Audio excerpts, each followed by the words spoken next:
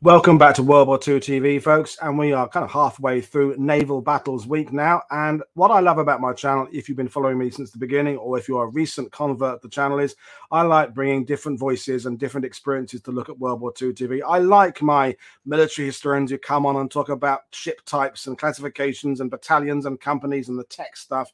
But I also like people looking at it from more of a social history point of view and people at war and what they did. And today's show is very much that type. It's about people at war rather than let's classify different types of frigate by the ones that are built in 41, those built in 42. It's just a different way of talking about it. So my guest today, Julia Jones, is in the yachting, navy, maritime history world, writer, you name it, she's done it. And she has written a new book called Uncommon Courage, about some of the yachtsmen volunteers who served in World War II. So without further ado, I will bring Julia in. So good evening, Julia. How are you today? Hello, Paul. Well, it's quite exciting to be here, actually. Well, it's, I say, I love having a different variety of guests on. So you've done all sorts of things with regards to sailing in principle, but as I understand, this is your first kind of look at the sailing aspect with regards to the Second World War. And so my first question is going to be kind of, what made you want to look at this subject? Pure chance, I suppose. No, actually, do you know, I worked this out the other day, and you're the first. You will see how it works with you. I worked out that I was conceived just after the 1953 Spithead Review. So there we are. It was in the cradle. My parents went down there to watch, and you know that was really one of the last big moments when the fleet came together. And even at that time, people were saying, "Oh dear, they're not looking, you know, quite as we remembered them." And I just did the maths and I worked it out, and I thought, oh yeah, that's nice. They got home.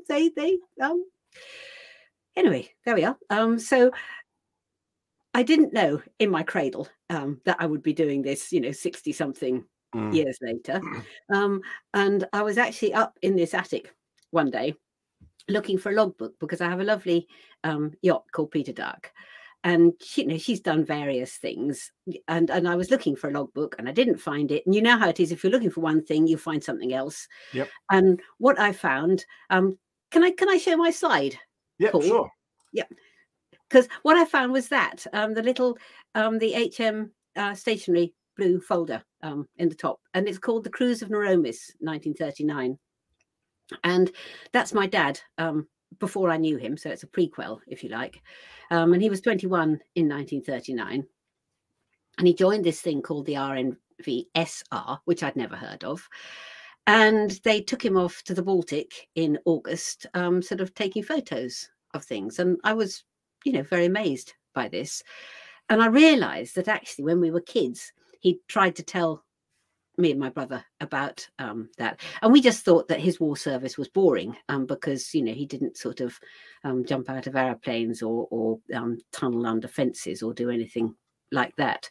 But I read this little Cruise of Nokomis, August 1939, and I read his diary, and then I found a little cache of papers, you know, just quite a lot of them were sort of flimsies saying secret on the top, and I was quite surprised and intrigued by all of this.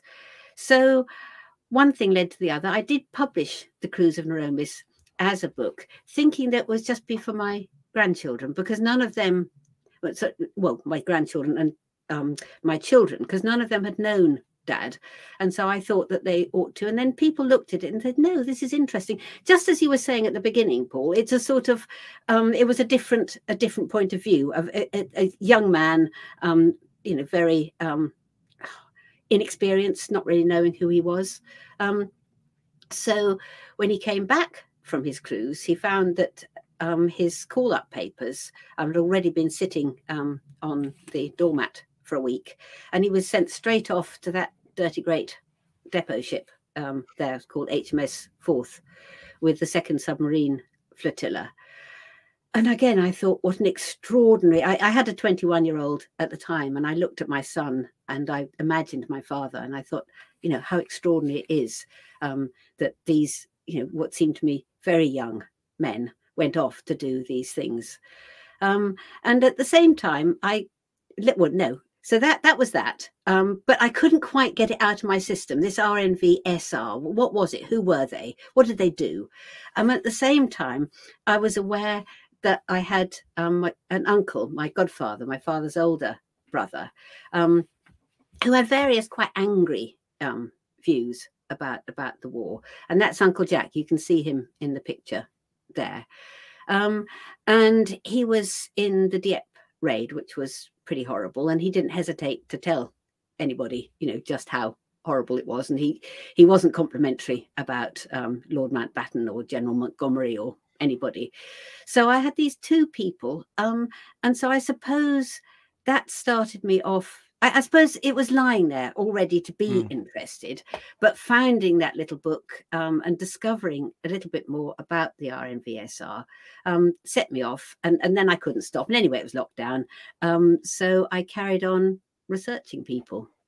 Well, what you're saying is interesting, because I was chatting to Nick Hewitt yesterday before we went live. In fact, we were just having the chat like you and I just did, and we were talking about the fact that with naval history, a lot of people just study the ships. It becomes almost like playing battleships in the bathtub. You're talking about this carrier has this classification, they're going against this one here, and it's in all that study of ships and maneuvers, they kind of lose sight that it is people. It's people crewing these ships. It is little, almost like the bigger ships. It's like a whole town. It's a village of people from the top down to the bottom that make this village on steel function. And I think that aspect of the naval history, the reminding ourselves that it is people, is interesting. And so I guess we'll get back to your presentation when you'll talk about who these people are. But it seems to me that the assumption is that in 1939 is the British, the powers that be, thought that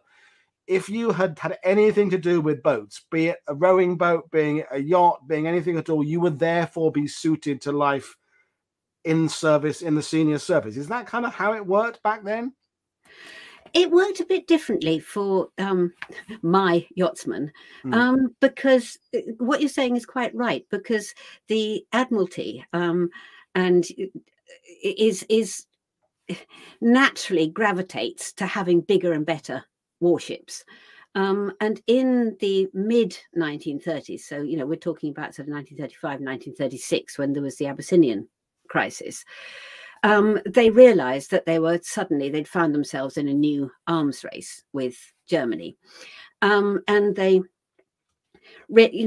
instantly started to, upgrade, improve the armor, build more warships. There were various things they forgot to build at the time, but they did have enough the still small voice said to them, okay, we can build these ships, but actually who's going to be the officers? Because in the generation between the wars, they had sacked, pretty well everybody. If you look at the guy sort of third from the whichever side it is, Edward Coverley Kennedy, he was Ludovic Kennedy's father. And he was one of that generation of officers, First World War officers, who got the Geddes axe. And I mean, there was more to his story than that. But there was a lot of people who'd been retired. The regular RNVR, their numbers were capped, because what the Navy didn't want to do was spend any money on people. They only wanted to spend it on ships, because, they had actually persuaded Parliament to vote through a large amount of money. But it needed to go on ships because, maybe they weren't going to need the people. And I think that generation between the wars was an interesting one, because so many of them, like Neville Shute's one of the people who comes in my category as he comes as an elderly yachtsman. I mean, he was all of 40, so obviously he was an elderly yachtsman. But his slightly older brother, Fred, had been killed in France. And a lot of Neville just about was there at the very end of the First World War, and he was sure he was just going to die. And he was amazed when he found that he wasn't dead. And one of the things, there was a sort of a flowering of sailing in the years between the wars. It instead of being a sort of rather grand thing to do, you know, you the Tsar or the Kaiser or somebody, lots more sort of normal people, you know, like this little chap. He's sailing around Lincolnshire in a 10-foot dinghy. I mean, what a crazy thing to do. And people were looking for ways to prove themselves. Quite a lot of them. You'll see this book at the end here, and here's somebody else who comes in later.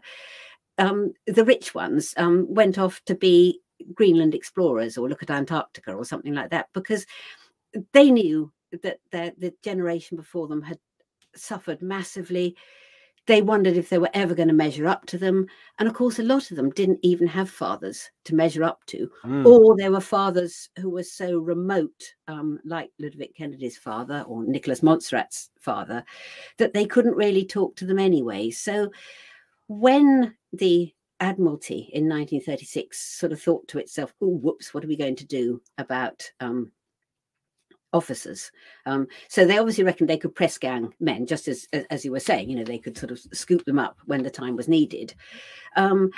Actually, to manage even not a very huge ship, you do need to understand, you know, a bit about navigation and how the sea works and, you know, that sort of stuff. You don't need to necessarily know about the ship, but you need to know about winds and tides and coasts and things.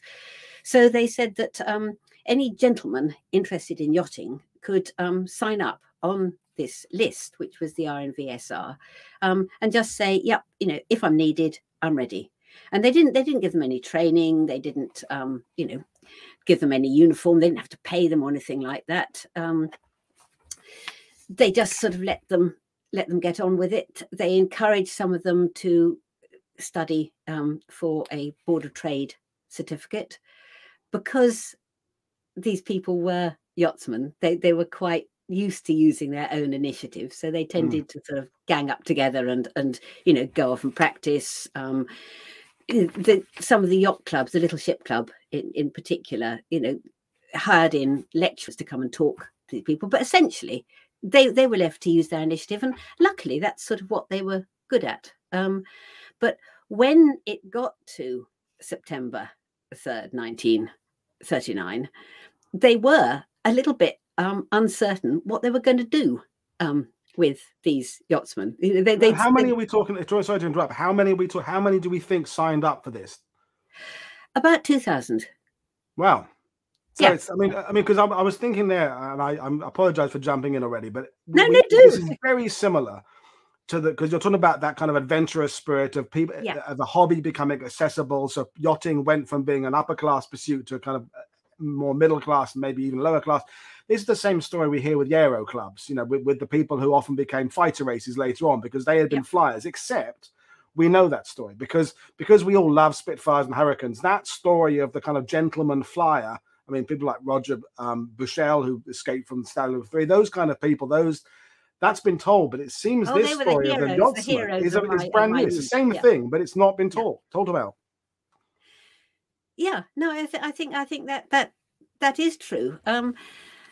Maybe there's a sort of, I don't know, a sort of inverted snobbery. Maybe we think of yachts as being posh, and certainly quite a lot of the people were posh. But people like my father wasn't posh at all. I mean, you know, he would be like the guy he'd be sailing that sort of thing. You know, not you know, he wasn't in the 1939 Fastnet race. So it was a much wider group than you would reckon. And one of the things I do quite admire about the Admiralty is they're completely unscrupulous about in wartime what they requisition. I'm sure the War Office and everybody was as well. So when they were thinking, what are we going to do with these yachtsmen, people like my father, who had only been taken in because he wasn't really a gentleman, but he was good with figures, and they'd messed up so badly at Munich that's why his call-up papers were sitting on the mat, because they could see from about August the 24th, they could see that you know, the thing was inevitable, and that's when his telegram had been sent. But he was still out in the Baltic with little Nokomis at that point. But he got a commission very quickly. And so once you were commissioned, you stopped being RNVSR and you became RNVR. And there were all sorts of sort of, you know, very English pecking orders. I think the Navy is quite prone to pecking orders. So sometimes the regular RNVR rather looked down on the amateurs, and the regular Navy, thought, what are these amateurs doing? And then, of course, there were the RNR, who were the merchant seamen and the fishing captain. So there was a lot of sort of, stuff going on. But, they got over it. But one of the places they requisitioned was the sort of the newly built municipal swimming baths in Hove, which is this place in the corner here. And they said, that is HMS King Alfred, and that's where you'll go and do your training, and you'll learn about King's regulations and Admiralty instructions. But what they found very quickly was that some of them just had to, like my dad, and some of the ones who'd already studied and got their Board of Trade certificate, they just sent them straight off. And down at the bottom here, here's Derek Rayner, who is a marvelous bloke, and he's regular RNVR, so he tends to be a bit sniffy about the supplementaries, but anyway, we'll forgive him because he was a great bloke. And he gets sent up to Lowestoft to take over this sort of pleasure garden and turn that into HMS Europa, which and he has to sort of, they're having a Pierrot show and they're practicing for the evening's entertainment. He says, sorry girls, no show tonight, this is now a Royal Navy stone frigate. So it's sort of those early chaotic days do have their their sort of slightly humorous make do. I like the make do approach. I like it came up in yesterday's show that 38, 39, 40 period is very much kind of trial and error, making do, cobbling things together until it kind of works, and then you get to the end of the war era where everything is working as theoretically as a streamlined machine, but it took some time to get there. Absolutely, and I think I learned a lot about that, because it's very easy to just see a great mass of people, and I think one should see their individuality and what happened to them as individuals, because that's exactly what you were saying at the beginning, because a crew is an entity, but that crew is also made up of individuals, and how did they feel about what was happening to them, particularly the ones, who just joined up, on day one. So, yeah. But what I did come to realize when I started to sort of organize the great pile of stuff on my desk, and I'm never very organized, was that the war did go through very definite phases. And I'm sure you as a historian, that's perfectly obvious to you. But to me, seeing it through the eyes of my yachtsmen, it felt different, because of course they didn't know which phase they were in at the time. And the Admiralty had forgotten some fairly basic things at the beginning, and one of them was the need for small ships. But one of the things they hadn't forgotten was how successful they'd been in the Great War with blockading Germany. So they thought, right, we're going to do that again. We're going to send our big anti-submarine warfare trawlers up to the Gap, the Greenland Gap.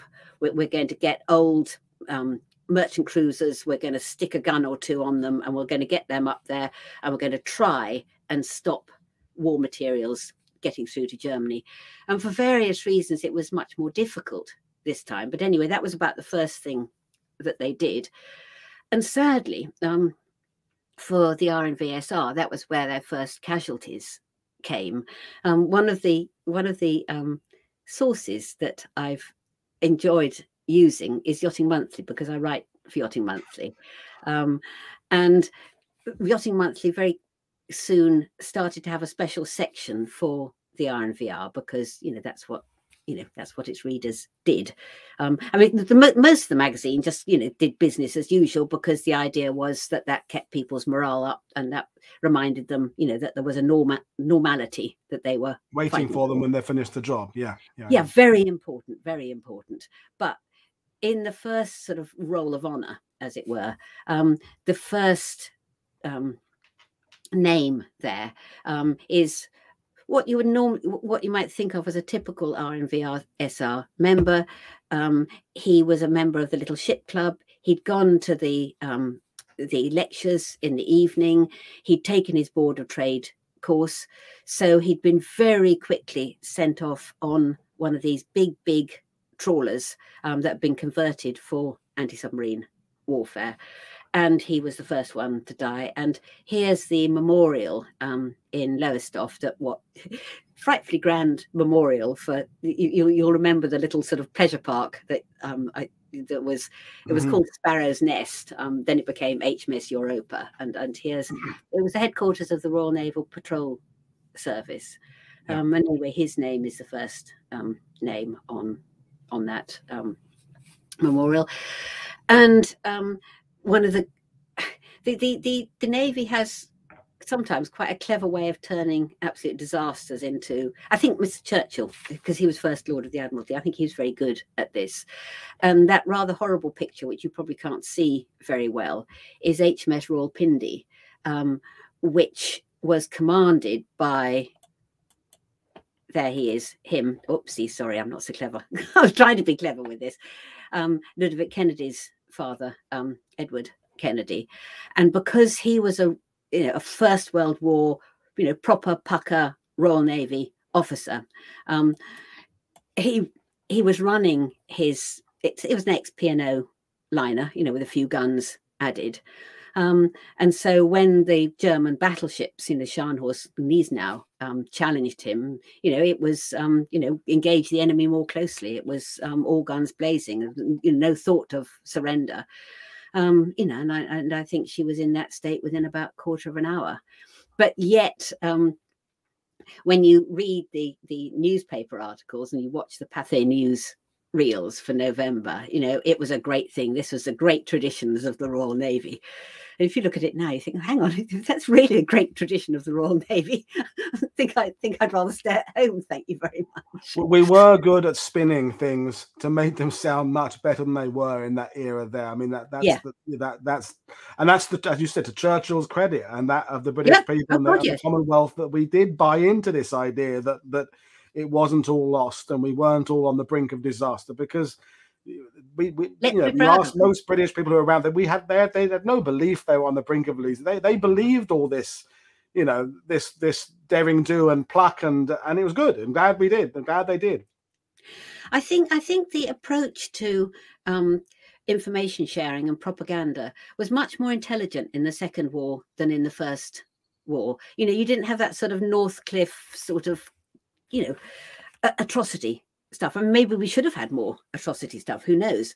But I'm noticing, and we'll get to it a little bit later on, that some of the yachtsmen, and I'm thinking of Nicholas Monstrat particularly, were encouraged to publish even in 1942, about what it was like on a corvette in 1942. You didn't have to wait until afterwards. I mean, you got a different story afterwards. But I think that was a much more intelligent thing. And I mean, looking at Yachting Monthly, sometimes the editor grumbles about, the censor's a bit random.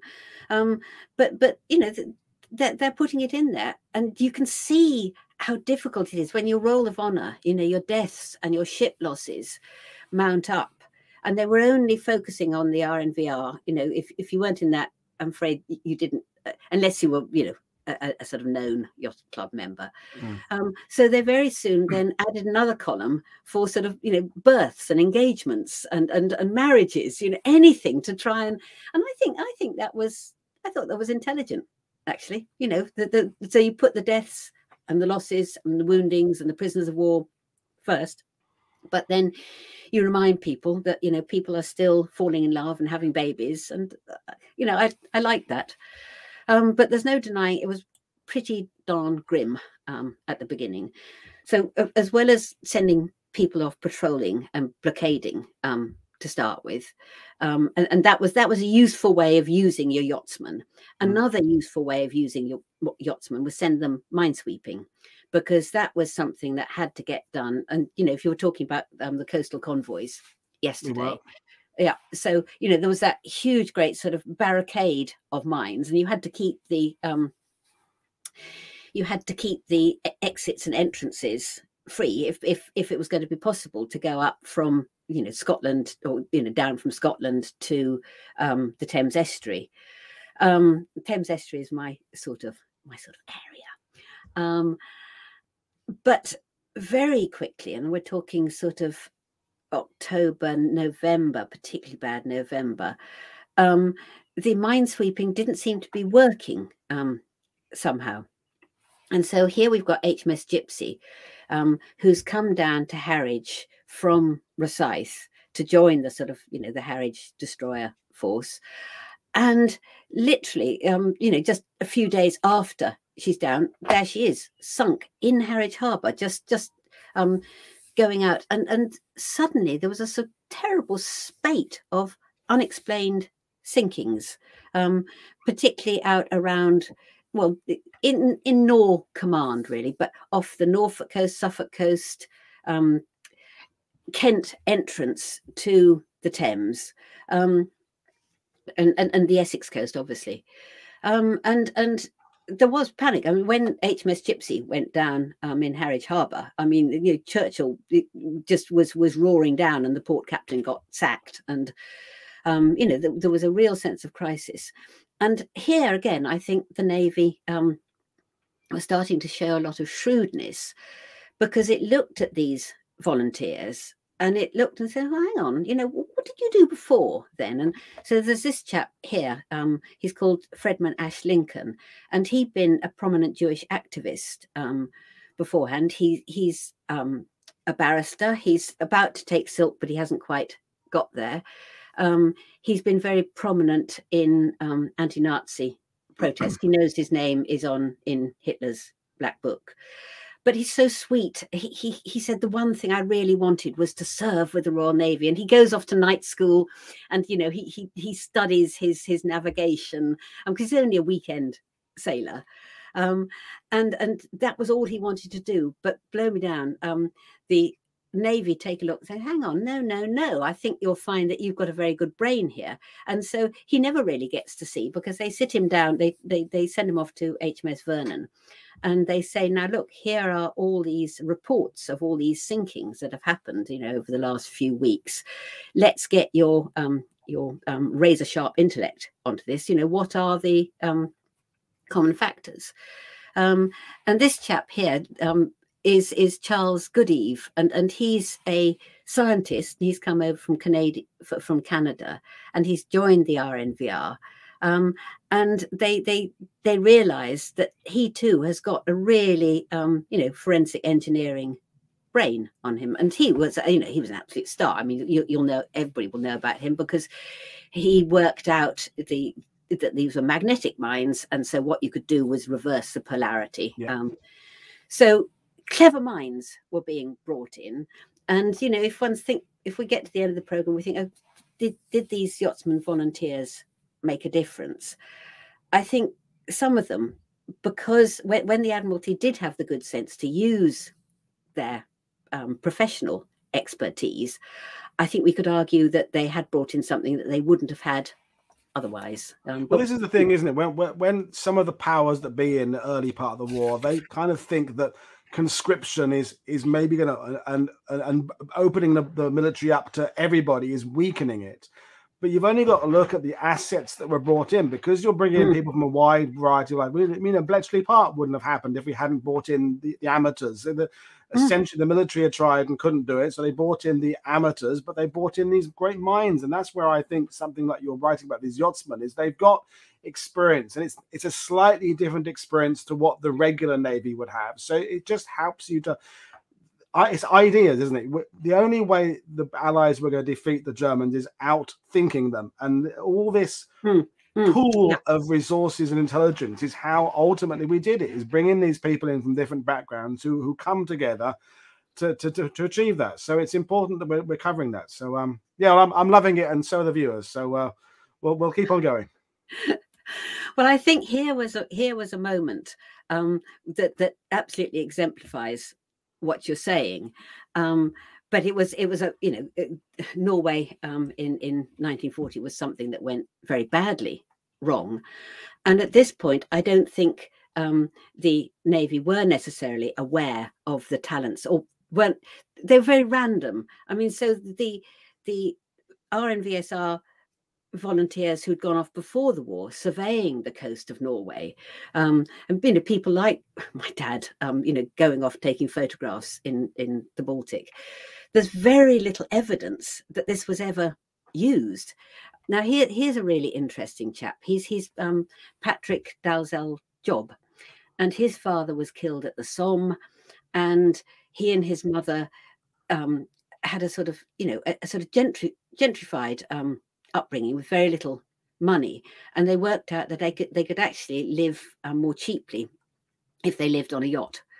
So they did, and as he grew more aware, he's a very young man, he came back in 1937 and said, "Look, I'm going around the northern coast of northern Norway. I feel if there's ever any trouble, it's going to be up there, or it's going to be down the inner leads of Norway, that you're going to need to know what's what." And so he went as far as Petsamo. He went as far as Finland. I'm sorry I haven't put up. He had a really weird looking yacht, which he sort of semi-built himself, because he and his mother were really, strapped for cash. But yet, when he came back, I think the Admiralty just weren't interested at all. When he came back so they sent him off, doing patrol duties off the Scottish coast on a drifter. But he was a very determined character. He's actually one of my absolute heroes. I do have some tremendous heroes. He's come up on a few World War II TV shows. He's come up on the show about 30 Assault Unit. He's come up in the Dieppe planning a couple of times. So this is not his debut before appearance on the channel. He's quite a legend. Yeah. He wrote an extraordinarily good memoir called From Arctic Snow to Dust of Norway, which, if people haven't read, I really do recommend that. I have, and it's brilliant. Yeah, it is brilliant, isn't it? Yeah. You might not have heard of. So here's another one of the same. So anyway, so just finishing with Patrick. Well, I mean, you've read the book, so you know. He kept on making a fuss. He kept on saying, "Look, I do know about Norway. I would like to go to Norway." And they put him on HMS Southampton, which is there. And he sort of said, "You do realise that it will be snowing when we get there?" And they said, "No." And the August Courtauld says, the ignorance of certain areas of the Admiralty was simply massive, about topography. So they hadn't, for instance, got camouflage, white camouflage. And this chap, Quentin Riley, he was one of that generation of the richer young men who sort of, it's a bit like going on your gap year, but it's more serious than that. He'd been on the Greenland expedition, and he took his own little boat, which he used to sort of tow the expedition's float plane through, from place to place.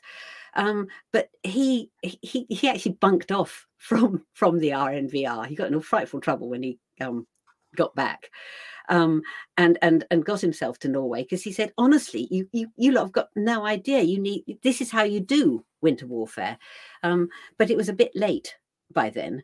But what was interesting, one of the many things that was interesting about Norway was the beginning of irregular companies, the beginning of using people in a sort of guerrilla warfare sort of way. And I mean, Quentin Riley, I'm sure I wouldn't have liked him if I'd met him. He was a real sort of, sort of high Anglican anti-women bigot, but never mind. He did know about winter warfare, and eventually he became a member of the General Synod after the war. And this was his best friend, Andrew Croft, who was also on those expeditions. And he married his sister, because that's what chaps like that sort of did. And he became superintendent after the war of the police college at Hendon. But in Norway, they were sort of charging about on these little Norwegian fishing boats, which they called puffers, sort of, setting light to places and exploding things, and basically acting like commandos before commandos had officially been, as it were, invented. So at that point, there was a big gap between the amateur view of what was what and the official view of what was what. And I think, do you think that connects to what you said earlier, Julie, about these yachtsmen being independently minded? Because, you know, I'm not a sailor, but, you know, one of my best friends here in Normandy is down in Granville. He has a yacht down there, you know, and you have to be multi-skilled. You've got to, any one thing you're not good at, you'll come short very quickly. You've got to be practical, you've got to navigate, you've got to be balanced. Or, you know, there's a whole raft of skills that come into it, and it creates, I'm assuming, this sense of belief in yourself and wide-ranging skills. And if we need something to help us through the war, it's those two factors: belief in yourself and wide-ranging skills. Well, you know, you've read Dalzel-Job's book. I mean, he was so stroppy. The Navy said, right, you can't keep evacuating civilians from Narvik, you know, and we need your boats back. And he said, no, sorry, you're not having them, and I'm going to carry on evacuating civilians, which he did. And he really thought he was going to be chucked out, and he probably deserved to be chucked out. But instead, I mean, this is so silly, but when he got back, you know, King Haakon gave him a medal, but the Navy sent him off down to the South Atlantic on an armed merchant cruiser. And he has sufficient humility to say he did actually learn a lot then, you know, about big ships and towing the line and that sort of thing. And again, Quentin Riley had to sort of wheedle his way back into the RNVR because he'd, you know, taken time off without leave. But luckily, the network of friendships, the sort of pre-war explorer friendships, a really strong network.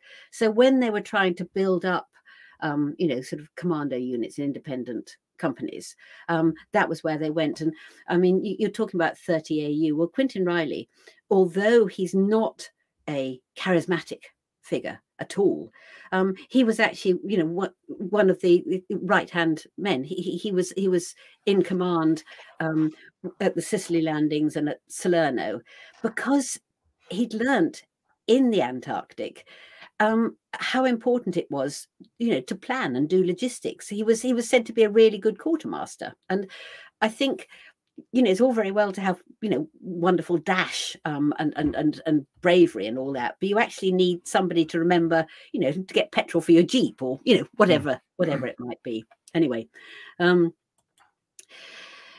not going to talk long about this, because I think we all know what a completely dismal period May, June, July was. All I'm going to say is that for the Yachtsmen volunteers, they weren't involved in the sort of little ships Dunkirk thing, because they were already there. They were already in uniform, and very often they were, for instance, on a minesweeper. And there's Robert Hichens, who again you'll know, because incredibly famous later on in coastal forces, but because we haven't really got coastal forces at this point, he was one of many who was serving on a minesweeper. And his son wrote a very good biography called Gunboat Command, and there's one bit in it when Hichens, he's trying to help get people off the beaches and into the ship's boats and out to HMS Niger. And he said, at this point, I realized that the years I've spent getting in and out of small boats has really given me a special skill. And that's true. And that's not necessarily a skill that's a Navy skill, because, you know, Navy, you're normally in a big ship, whereas sailing, you know, you're very often, you know, sort of getting in the dinghy and rowing ashore and coming out again, and all that's, it is often quite tricky if you're getting on and off a beach and the surf. And then that was a major problem at Dunkirk. And again, that was one of the moments when the yachtsmen realized that, you know, that they had particular, you know, small boat handling skills, which were useful. But there's a whole tranche of stuff that went on, not just with Operation Dynamo, but with Operation Cycle and Operation Ariel, where again people had to take responsibility. And several of my my chaps were sort of picked out of doing really quite dull jobs, and suddenly given a revolver and, you know, sent off down to Nantes or somewhere like that to get the. And just a quick question about the writing process, because, you know, you said at the beginning it was all because of your dad's story, but it seems to me you must have been absolutely amazed to find out how many incredible heroes you were to find from this one source. Because I mean, already we're not halfway through the slides. You've mentioned some absolute legends in World War II history already. I mean, you must have been, you know, rubbing your hands with glee at the fact all these people had this connection with the subject you wanted to write about. Yeah, I think you've got to look at a source like that though a little bit critically, haven't you? Because naturally you gravitate to the memoirs of the people who've lived and the people who have become famous later on, and you see it through their eyes. So it's actually very important to try and look at some of the people who didn't survive. Very good point. And also my dad was really useful because he was sort of the can't think of the right word, but the opposite to, I mean, he did know Robert Hichens, because later on Dad was, well, I mean, everybody knew Hitch, but I remember as a sort of child and a teenager, when it was Dad's birthday, we always used to have to drink Mark 8s, which was the sort of legendary cocktail that Hitch developed for coastal forces. But Dad didn't, you know, couldn't see very well, wasn't a confident. Hichens was quite a bit older than quite a lot of the people, and he'd had the experience of driving a racing car at Le Mans. He'd been in the Fastnet race. You know, he'd sailed against Peter Scott in the you know, the dinghy sailing, the Prince of Wales Cup. You know, he'd done stuff. So you have to remember that other people who were yachtsmen of a different sort, like Dad, you know, were still there and still doing their useful jobs, but they were never going to get, you know, umpteen DSOs and bars and DFCs and, you know, all that. So it's important not to let the big boys shout the loudest, but I do think that if we get to a point where we think, did these people make a difference? I do think that it's arguable that people who had that sort of foresight from 1936, 1937 to put their names down on this list and then follow it up by action were actually, you know, rather special people. No, it's going back to what I was saying about the aero clubs, and also we've done shows with people like Damien Lewis, who writes about the commandos, is that those early forces, it wasn't necessarily what you knew, it was who you knew. It was all sort of an old boys network, and there's the guy at the club who's done that. Oh, he's been to North Africa, he can tell you about that place over there. And this idea of recruiting from people you knew.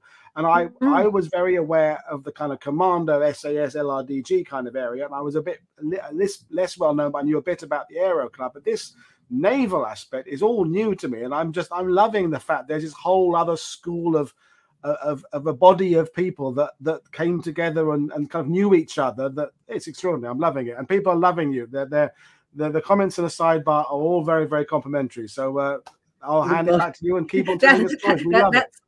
That's putting me under pressure, Paul. No, we're loving it. Everyone's in a good mood today, so we're just absorbed. We're like sponges for your stories. It's Wednesday, isn't it? Yeah, we can all be happy. We're getting into the second half of the week.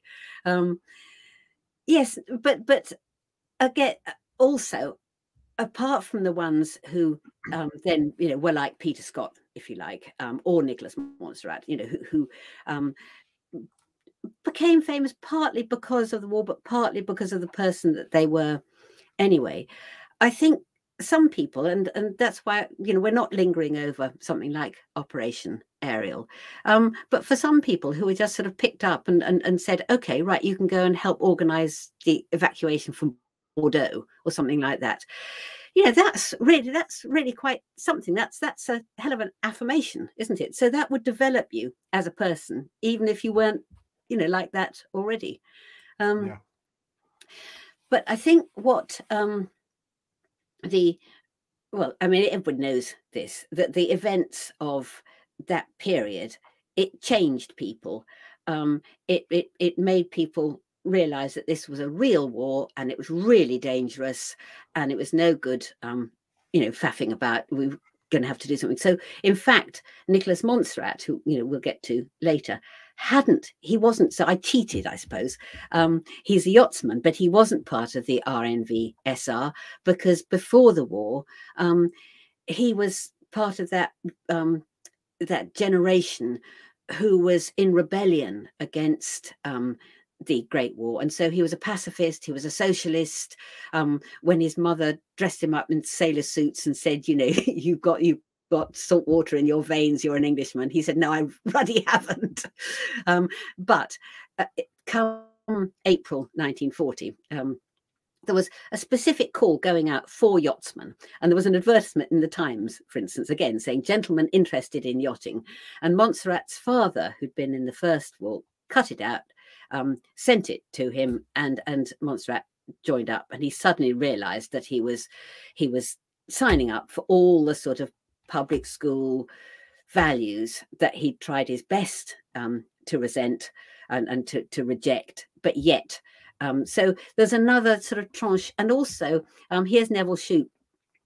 And suddenly in April 1940, the age restrictions were changed. And so elderly yachtsmen, and again, that meant you were, might be over 40. So Shute joined up. But this is where, again, the Admiralty, they're getting their recruiting head together, and they're looking at people. So Neville Norway, as he was when he was in the Navy, had gone to all the trouble of persuading his wife, who was a doctor, to take their daughters and go to Canada, because then he said, then I can really get to sea, and I can fight without worrying about you at home. But of course, as an aero specialist, you'll know that in the 1930s, he'd been immensely involved with, the development of airships and things. And although at this point he'd been chucked out of his company, I think he was probably not an easy person to work with. Once the Admiralty looked at his papers, he thought he was going to be put in charge of some nice little, minesweeping trawler or something like that. They said, oh, no, I think you'll find it's an office for you. And he was furious. He was really, really angry. But, once you've signed on the dotted line, you sort of have to go where you're sent. And the same with this chap, tremendously clever man, Ewan Montague. And he went to King Alfred's, and he writes beautifully in his memoir about the first day, as they have this, they have parades and you sing hymns and stuff, and they say fall out the Roman Catholics, and so and then he waited for them to say fall out the Jews, and they never did. So he found that actually he was meant to, if he wanted to not be part of the hymn singing and the praying, he was meant to go out with the Roman Catholics. But he actually was deeply moved by being part of all that and saying the Navy prayers and singing the Navy hymns. And he was really quite pleased when he was sent off to a requisitioned yacht to go and do patrol service.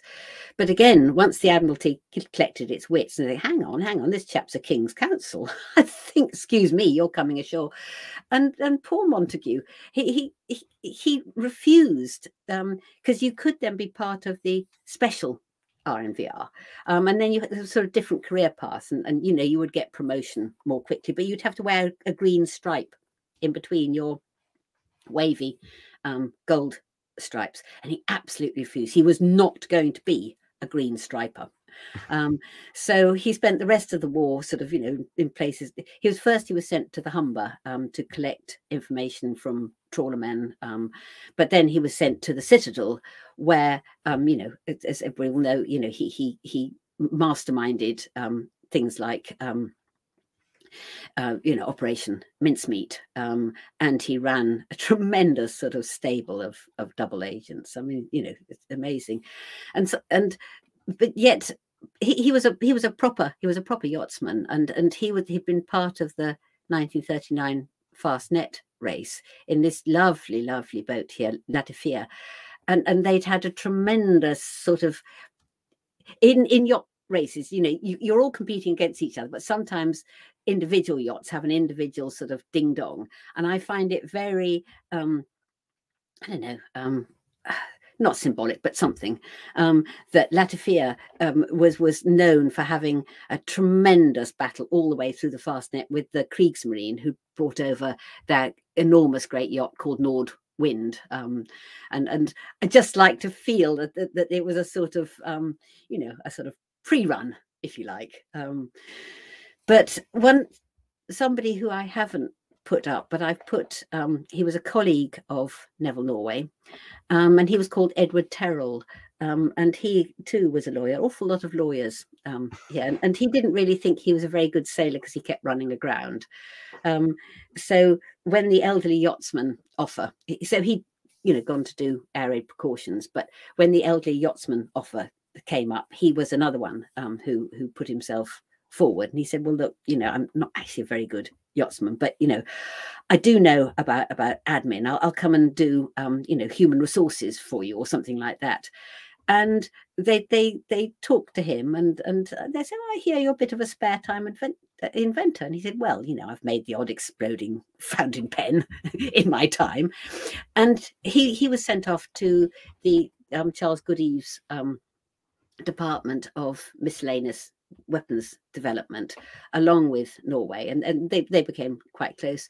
And Carroll found himself inventing plastic armor, which protected merchant ships. You know, that's a tremendous thing to do. Yeah. Absolutely tremendous. Yeah. He also invented some horrible great bombs as well. But we'll skip on from that. Oh, here are horrible great bombs. This is one of the oddest things. When great big, they were those same magnetic mines that had been being dropped out to sea. But when we got better at dealing with them, they tended to stockpile in Germany. So Goering had the good idea that he fixed parachutes to them and drop them, you know, on London or Liverpool or wherever, because they might as well blow things up there. But because they were intended for use at sea, it turned out to be the Navy's job to get rid of these things, even though they landed on land. And I do think that, you know, in any warfare scenario, the people who go off to defuse unexploded bombs are sort of just amazing. And there's this chap here, John Miller, and he's an education officer from Northamptonshire, and he joined the RNVSR, and he's in training at King Alfred's, and they say, you know, can we have volunteers for special services? And so they all step forward. He says, but I'm the group captain, I should go, and so he finds that he's you know, sent up for training, and they have about sort of a week's training, you know, whereas, you know, a proper engineer would have a proper, you know, lifetime of engineering training. And then that he's sent off down to Essex. So here he's in Barking Creek with a wonderful able seaman. You have to, you know, you pick your seaman, and then you off you go. And this chap, elderly sort of Dorset counter councillor type, had to be sort of lowered into these gasometers in Liverpool because one of these parachute bombs had fallen there. So, you know, and he was over 40, so there was no way he was going to get sent to sea, and he had to be sort of strapped in a diving suit with oxygen to defuse. And wow. the George Crosses and George Medals won by these people, earned by these people, it was really quite startling. And you know, I'm afraid there were, you know, a lot of casualties as well.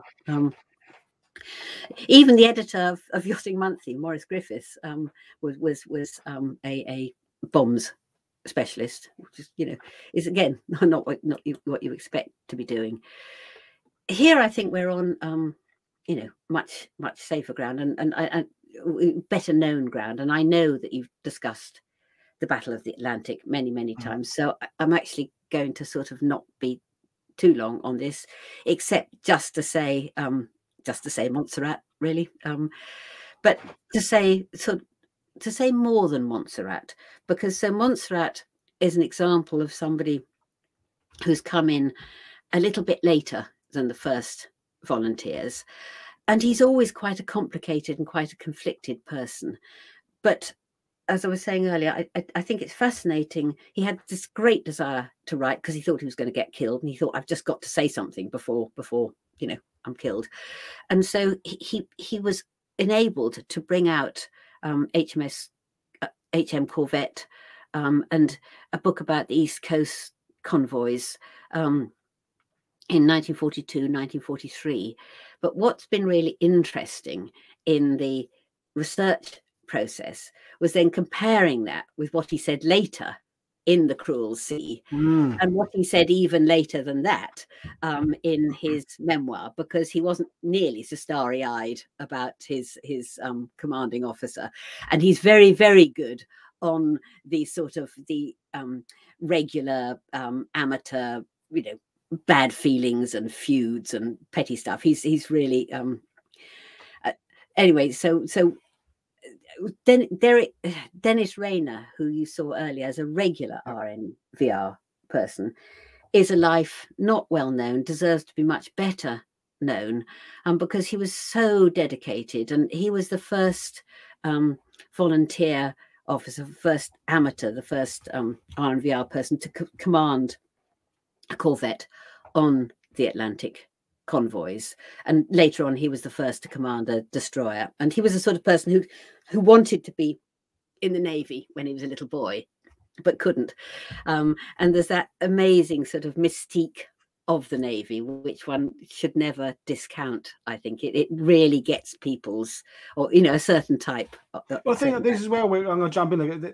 There's the Navy we think of, and then there's this, I don't want to use the word amateur Navy, but the thing is about World War II, we said this before we went live, is World War II victory was achieved by amateurs. I mean, that's the professional military were there at the beginning, but it was draftees and conscripted and volunteers coming in from these walks of life. And you know, you take something as vast as Operation Overlord or the invasion of Sicily. Yeah. You know, I don't know the percentages, but 70 to 80% of the people involved in that are there because they have to be, not because it's a career choice. It's not their real job. And I think that's the Navy we think of the traditional Navy is very much the regular Navy. That's the organization. There was a thing that came on Facebook today. There was a rating in the Navy who joined as a boy sailor in 1915 and was still there in 1955 or something. And that's what we think of as the Navy. Someone, it's a long time career. It's the service. But this is the amateur side, and I don't mean it in a negative way. I mean the for the war duration side of it. Yeah. So intriguing. And I you know, I know that you're right. It was a sort of massive infusion of energy and ideas, particularly because of the experience of the 1920s and the Depression and having to sack everybody. But yes, you know, a huge. I think let me see where I am. Yeah, I think coastal forces is a really good example, because the Navy, because they are a bit obsessed by warships, or they used to be. They can't anymore, really. They had completely forgotten that at the end of the First World War, they had got coastal motorboats, they got torpedo boats, they'd done the, you know, the Zeebrugge raid, the Ostend raid, you know, they knew that you could zoom across the channel. And here's an advert in Yachting Monthly, sort of between the wars, of the sort of speedy craft that people were developing, but the Admiralty just didn't listen.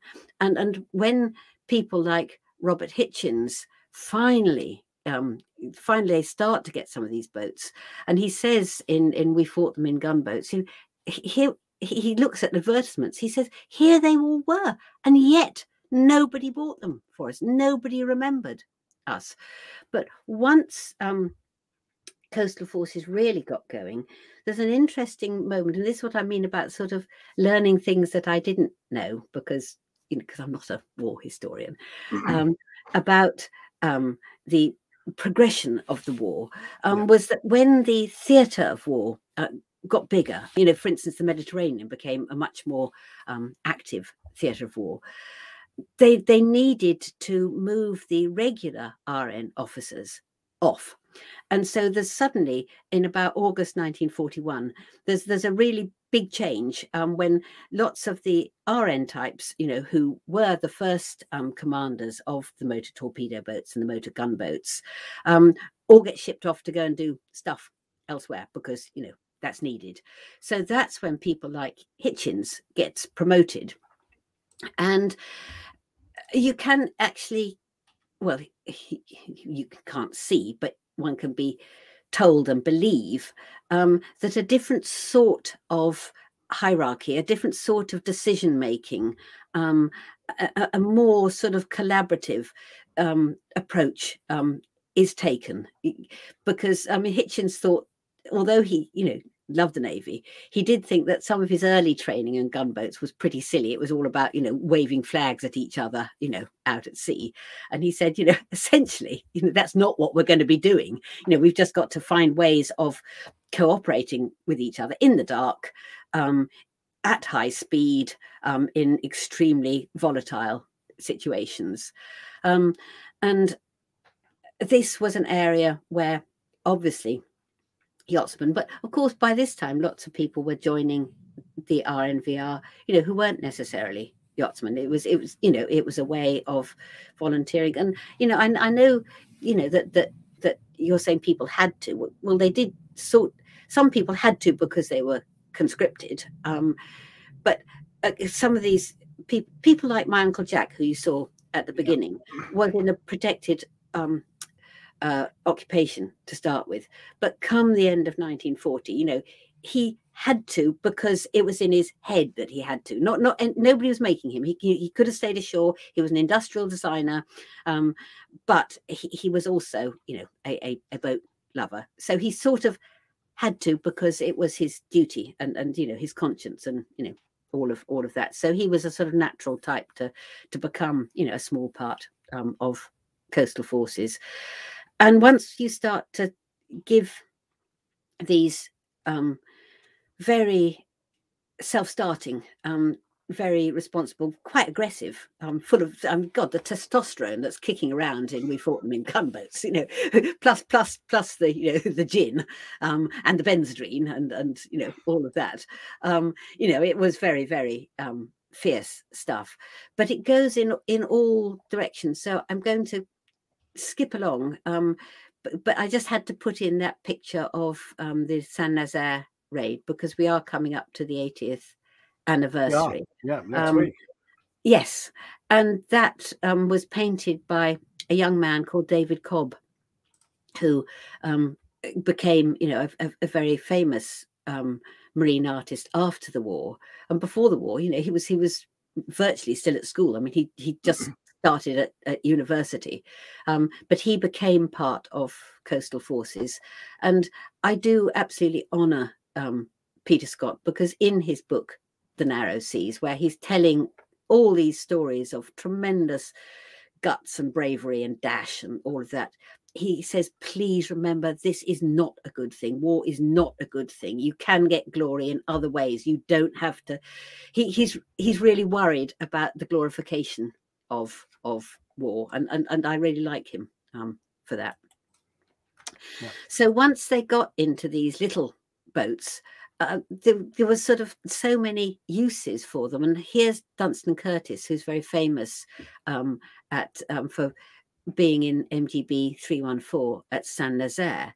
But before that, actually, he'd been slipping across to land agents and pick people up, because suddenly there was all this clandestine stuff. And here's this, soulful looking chap, and he's called Francis Brooks Richards, and he's one of my RNVSR blokes, and he starts to run flotillas across from the southwest across to the Brittany coast, because either for agents or to support the resistance, or later on to pick up escapees.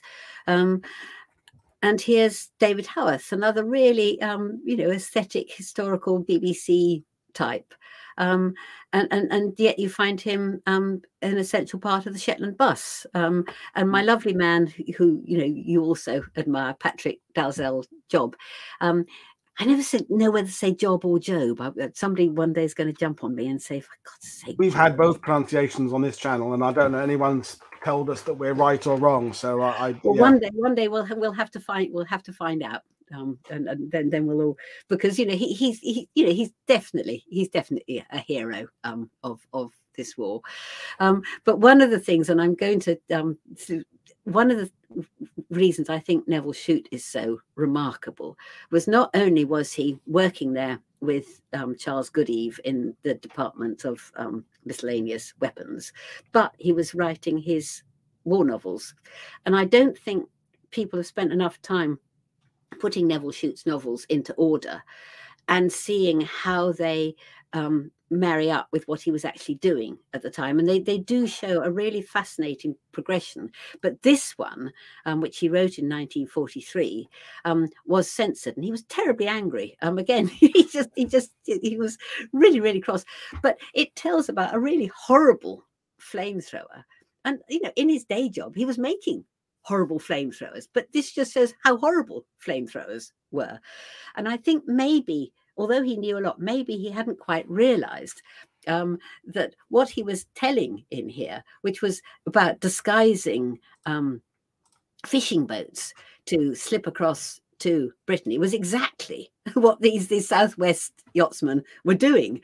So although he was awfully cross, and although normally I'm not keen on censorship, I do actually think the Admiralty, at that point, they had a point. And I have to say, you've really got me thinking about putting Shute's books in order, because my mum is a great Neville Shute fan. So I was introduced to his books. I would have been in 10, 11, 12 years old, and the Pied Piper is all about getting the people out of France. So I'm now thinking of it's got me thinking about going back and rediscovering his books. Oh, definitely, Paul. Definitely. If you start with what happened to the Corbetts, and which for 1938, and you work through. I mean, the Pied Piper is a beautiful, beautiful book. Anyway, we mustn't. We could do a literary discussion about Neville Shute, but we'll carry on going. I'm on if you are. Yep, because I do actually think that some of his books are novels with a war background, but I actually think that Most Secret is a really good war novel, and it's about war, and it's about the horribleness of war, as well as the bravery of war and the difficult decisions of war. And I don't think people necessarily see what an outstanding book it is, but that's just what I think. And it's all right. We're on slide 13, and there are 14 because I've just looked at my watch and I can see that I have. You've been. It's lovely. I'm enjoying it. Don't worry. It's fine. Well, here's another hero. This is Edward Young, and you'll have read one of our submarines, I think. And I think when I want to convince people of how extraordinary there were the people stepping out from their normal lives, I tend to use Edward Young because he was the production manager at Penguin, and yet he was. And to start with, the Navy weren't going to have amateurs on submarines. You weren't allowed to volunteer for submarines. But he was persistent. He persevered.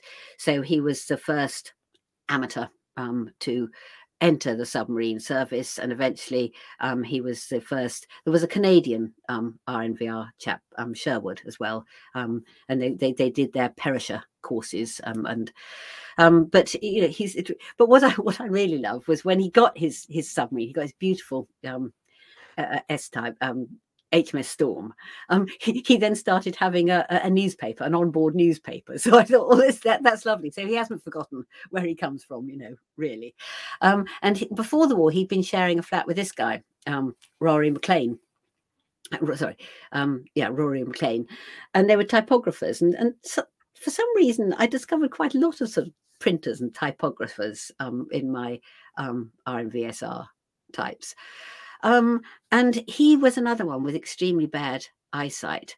And he said, "Oh, but I've got a cousin who's a lieutenant commander," and that helped, because my dad didn't have a cousin who was a lieutenant commander. And I found it when I was looking in my father's box. I found letters he'd written and sent to his captain saying, "Yeah, I know I've got very bad eyesight, but I could go on a submarine, and I'm very good at codes. I could be a cipher clerk on a submarine." And that was actually what Maclean did to start with. He was sent as a liaison officer on a French submarine. Then he was sent back with some of the other typographers to go and work in the inter-services topographical unit, because they'd realized they did actually need to know a bit more about places like the coast of Norway, or as it were Normandy. And he felt very uncomfortable at being back in Oxford and not in uniform. So he volunteered for these crazily brave people who, as a D-Day man, you'll know about, and Sicily and Salerno, and they were the combined operations pilotage parties. And there's a wonderful moment of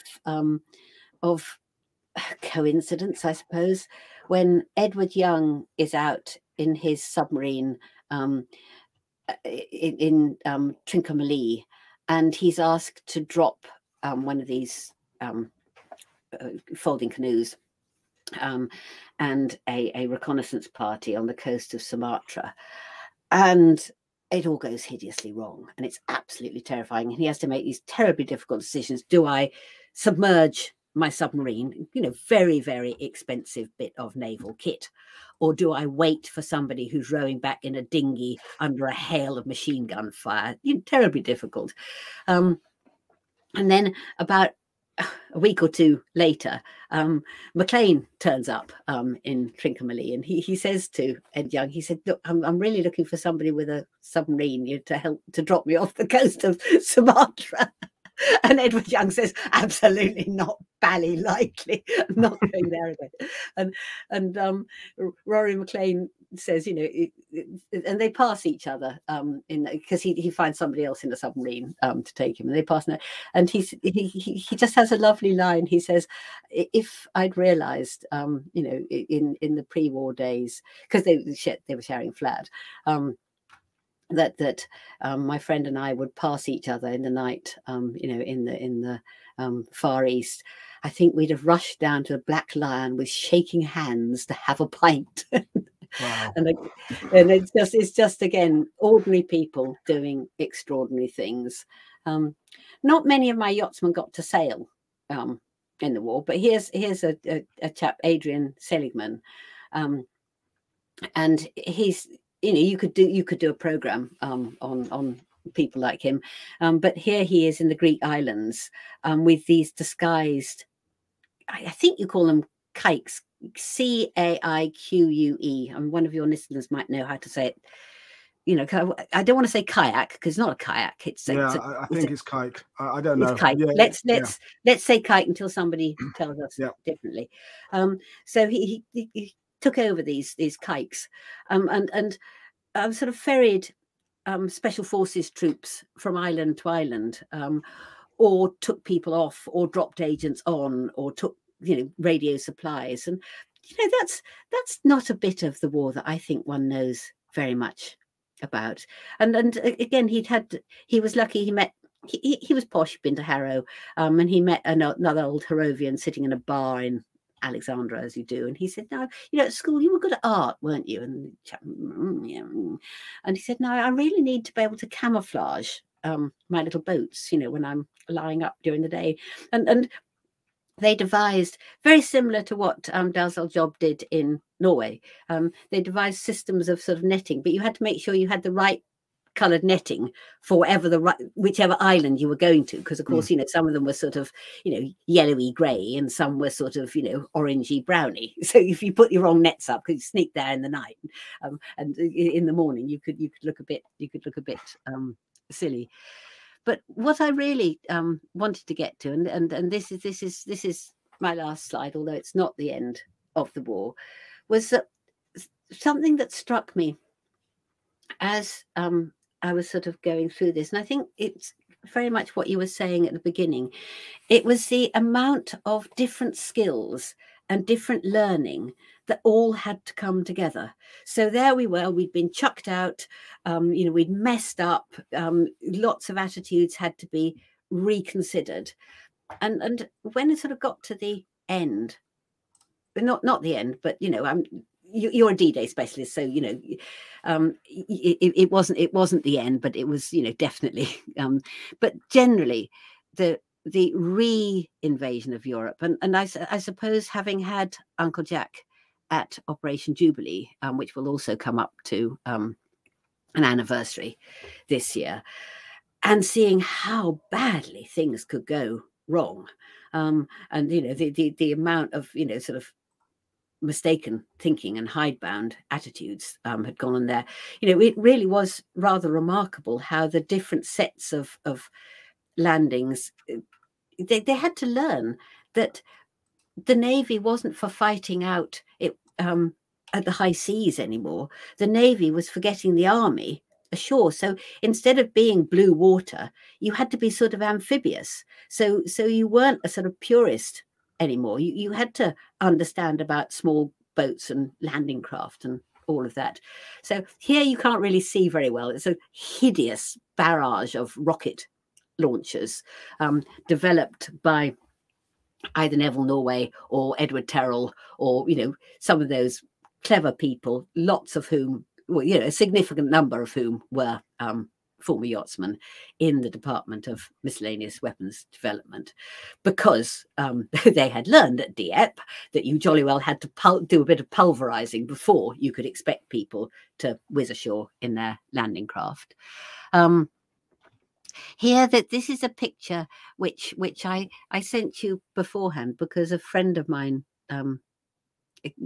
she took it out of her frame for me yesterday and gave it. And here's her father, and her father and my father were great friends. And here he is as an elderly man. And I like you think that older people have always been old. So I was assumed that Stuart had always been, he'd always looked like that.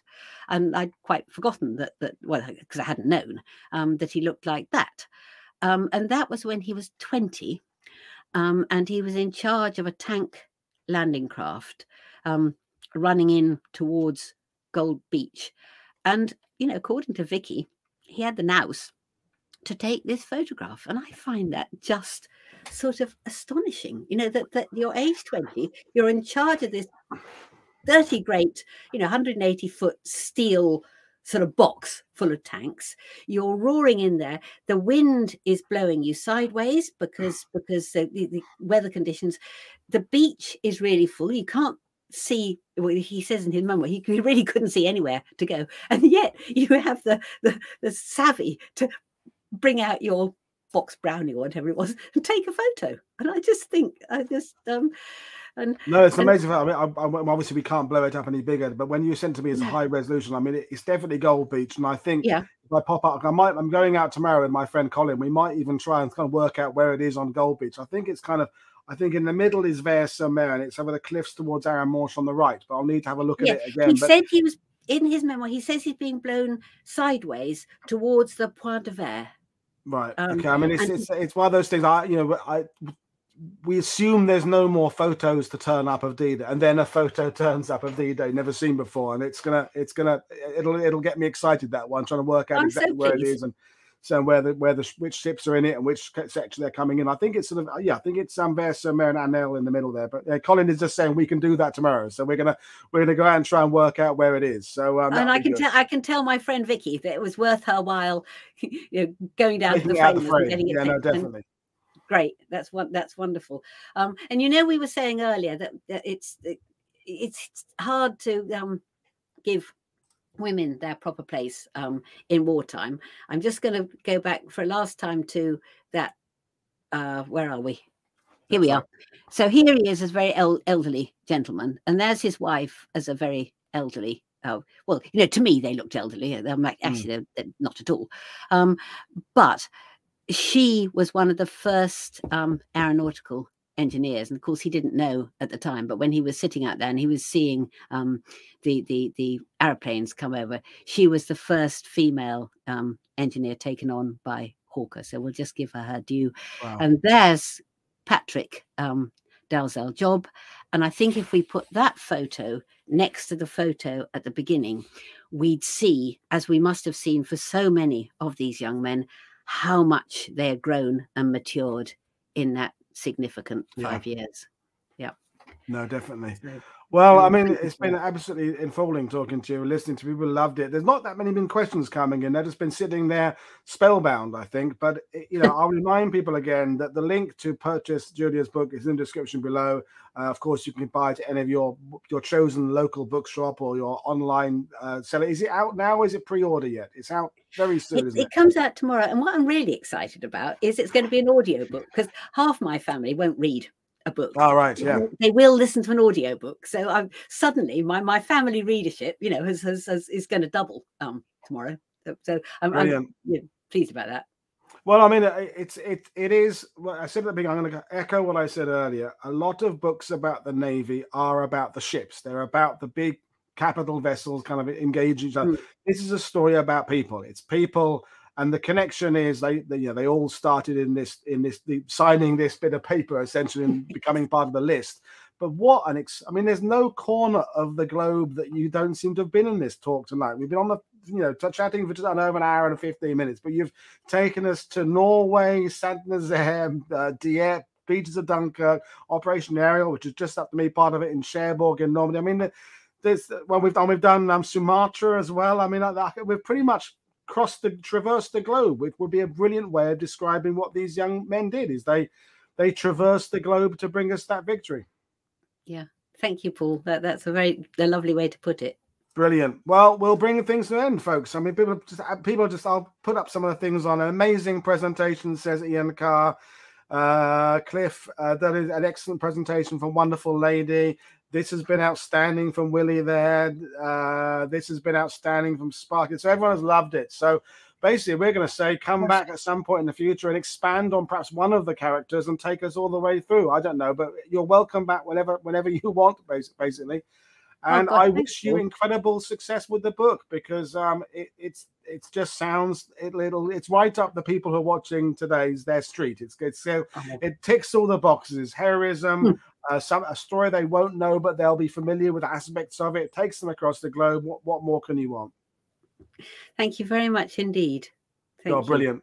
Well, folks, I'm just going to remind you that I am on another person's stream later on. In another 35 minutes, I'm joining Lance and my friends from Fighting on Film, the Outcasts Creative. We are discussing our favorite historical movies. So check me out on Twitter and Facebook, and you can get the link to that, or just search on YouTube. So I'm joining someone else's show in half an hour's time.